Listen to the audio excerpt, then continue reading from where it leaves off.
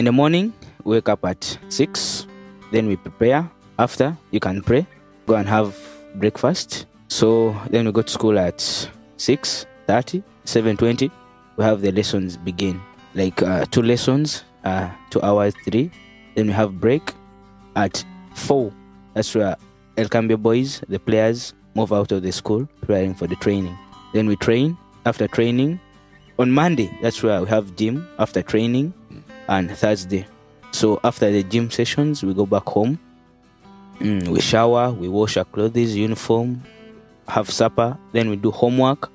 After homework, then at 9, have to be in bed because we have to relax because we work a lot every day.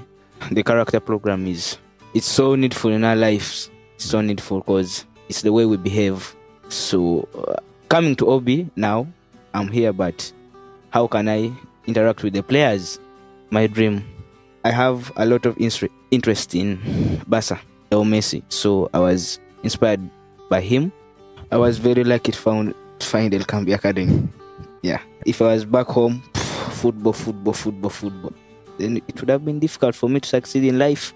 But now, football, education, character, we spare a lot of time back there in Uganda.